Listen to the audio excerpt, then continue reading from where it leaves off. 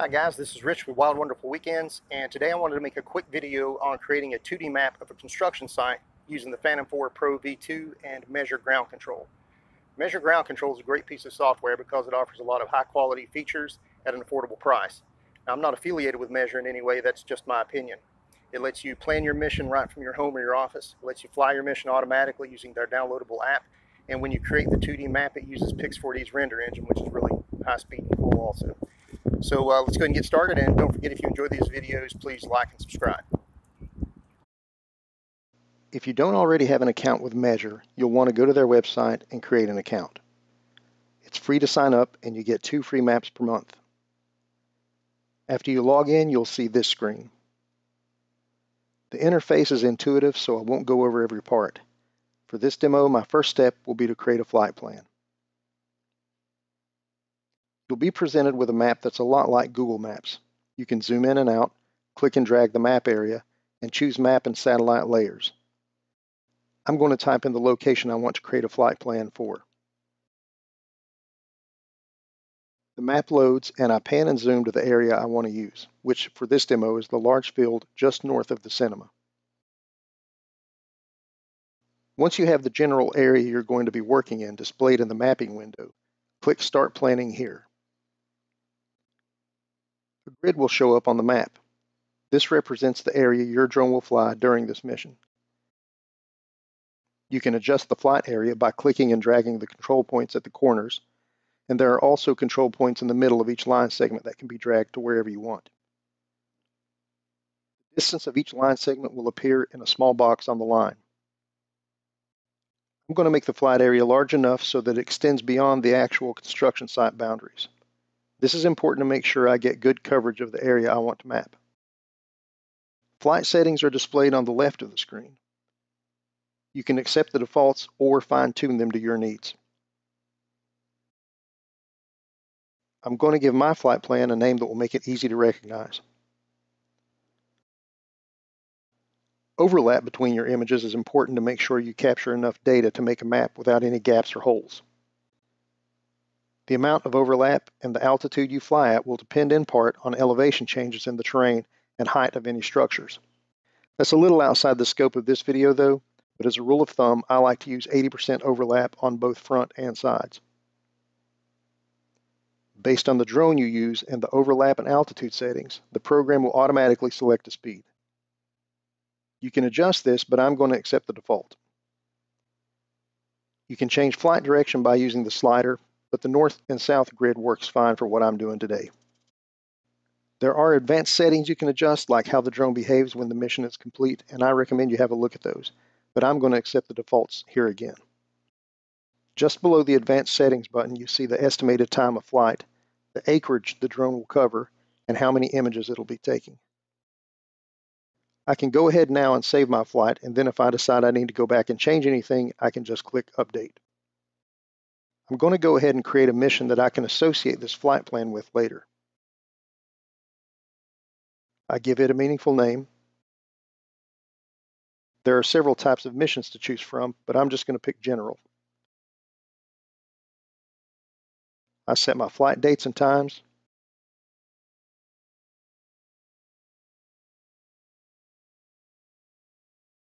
I enter the address of the location I'll be shooting.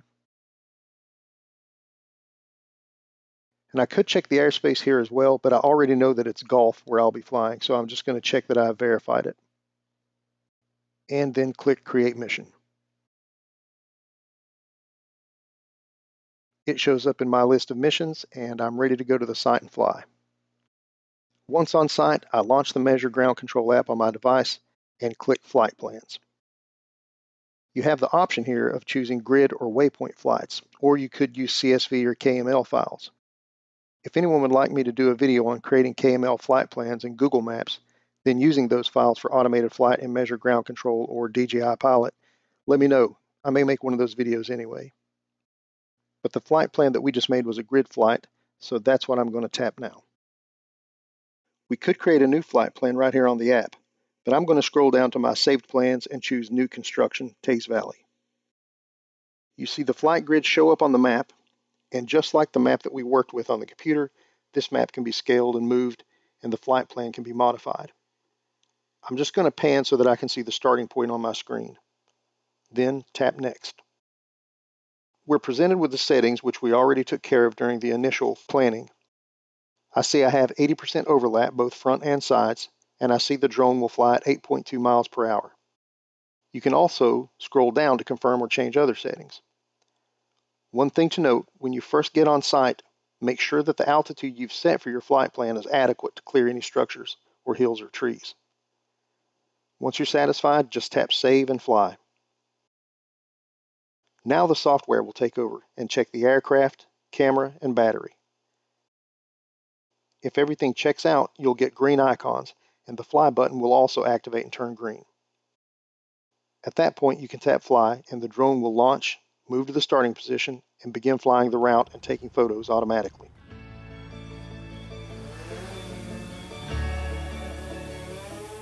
The screen has a picture-in-picture display, and by default the map is in the main screen, and the drone's camera feed is in the small window in the bottom right. You can toggle this display by tapping the small screen. This will make the camera feed the main display, and the mission map will be in the small window.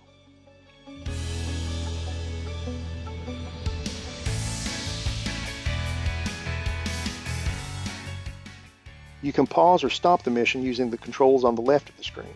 Pausing the mission will hover the drone in place.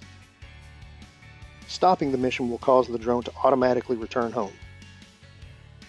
You can resume the mission whether you have paused or stopped it. If for some reason you need to take immediate control of the drone, you can toggle the switch to ADI mode, then back to whichever mode you want to fly in, and you'll have manual control. Information is displayed on the left of the screen like altitude, time remaining to complete the mission, acreage, number of photos taken, number of photos remaining, and how far the drone is laterally from the home point. As photos are taken, small camera icons appear on the flight route to show you exactly where the shot was made.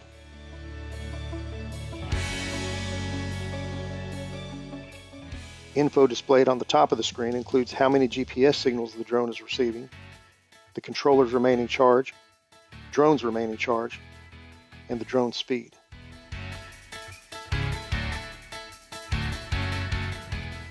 If a battery change is needed during a mission, the drone will automatically return to the home point for the change. During the change, you don't need to turn the controller off, just the drone.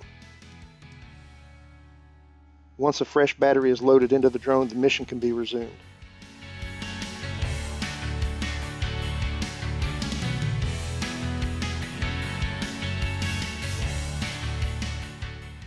Once the mission is complete, the drone will automatically return to the home point and land.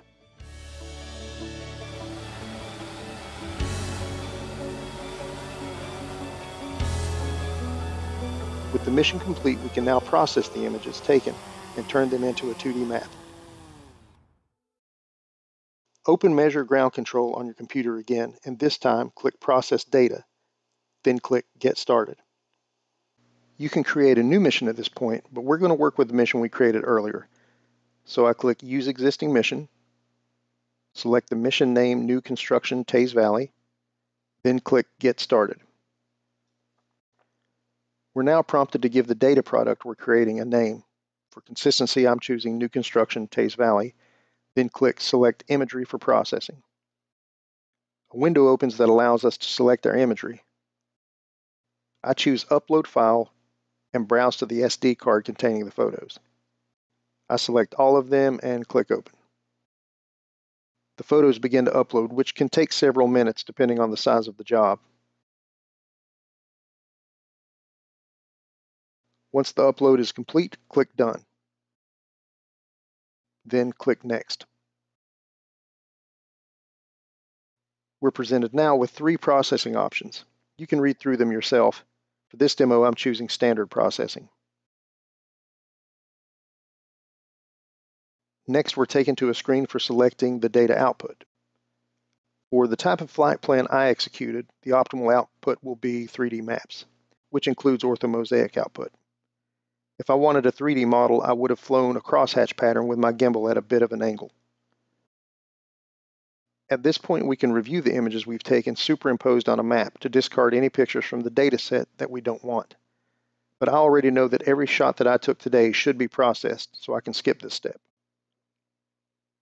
Next, we can confirm or edit our choices, then click Next, and then click Submit for processing.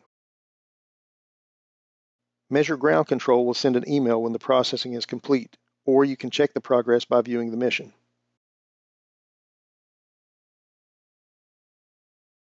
After about an hour and a half, the processing is complete, and I can view the 2D map. Now I can either copy a link, which is what I would do if I needed to share this map with a client, or I can view the map directly in Pix4D. When the map displays, the orthomosaic we created is overlaid on a map. You can see right away that everything is very accurate and matches up perfectly. On the left of the screen are layers that can be activated or deactivated. And on the right of the screen are settings for the selected layers. So if I select orthomosaic on the left, on the right I can control its settings. Zooming in, you can see how detailed these maps are, and there's no angular distortion. Everything looks like you're viewing from directly above. One of the most useful features of these 2D maps is the ability to make accurate measurements. The measurement tools are located in the upper right of the map window. If I select the line tool, I can start a measurement by left-clicking, then moving my mouse to a new location and clicking again. I can keep doing this for as many line segments as I need. In this demo, I just want one segment. To terminate a line, you just double-click. On the right of the screen, you see the measurement data. By default, it's in meters. You can change that by clicking this icon in the lower left of the screen and selecting US Imperial Units. You see the information in the right of the screen has updated. Also in the left panel, our line segment now shows up as a layer. I'm going to go ahead and delete it by clicking the trash icon. Whenever you deliver a 2D map to a client, you'll need to have a known scale on the ground that you can measure to confirm the accuracy of your map. I didn't use a scale for this demo, but the width of the parking spaces in the cinema parking lot can be used. The width of a parking space is 9 feet. So if I make a line segment across a parking space, it should be 9 feet or very close to it. And as you can see, it is indeed right at 9 feet wide. So that's accuracy to within about an inch from images taken at 300 feet. Not too bad. Other measurements you can take include area, radius, and volume. At the bottom left of the map window, you can toggle between 2D map view and 3D map view. The 3D map renders in, and for being shot with the gimbal straight down, it isn't bad. This map can be rotated and zoomed, and the measurement tools can be used as well. If I would have flown a crosshatch pattern, the 3D version of this map would be clearer and more detailed, but it would have taken at least twice as many images and longer processing time. The flight pattern you choose to fly will all depend on the deliverables you want to give your client. A layer that can be particularly useful for construction and agriculture is the DSM, which stands for Digital Surface Model. This layer uses color gradation to represent differences in terrain elevation. You can see here that the lower the elevation, the darker and cooler the color. The higher the elevation, the brighter and warmer. So at a glance, we can see that the treetops just above and to the right of the zoom tool is the tallest object on the screen. The opacity of layers can be adjusted by clicking the drop icon and adjusting the slider. It's easy to see how this information can be super useful to a client, and Measure is an excellent tool to capture this data. So that's it, guys. If you haven't tried your hand at 2D mapping yet, I hope you download Measure Ground Control and give it a shot. Thanks for watching, and fly safe.